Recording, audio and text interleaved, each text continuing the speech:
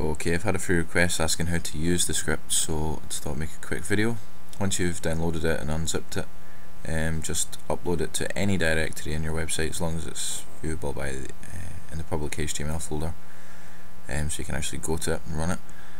Once it's uploaded, as you see, I've put in a bad stuff folder here for just to show you the files that it'll find.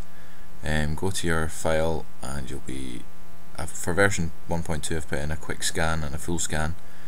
Quick scan will just scan for the TimThumb file and any shell scripts, and the full scan will, as well as scanning for them, will also scan for known spyware and malware code that may have been injected into any files.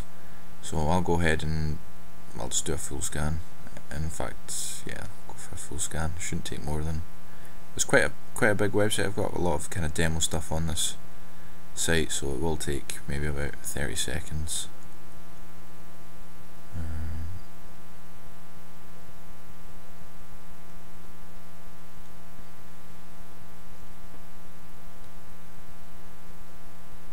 Shouldn't be too much longer now. It's working away. Here we go, scan complete. It's loaded 201 definitions rather than the quick scan only loads 2 definitions. It scanned 2,852 folders and 6,552 files. It found 6 files. Now there's the shell script that I put in. It's found that, and it's found 2 instances of definitions. And these ones down here are just obviously the www folder. So there's not actually 6, it's 3 files.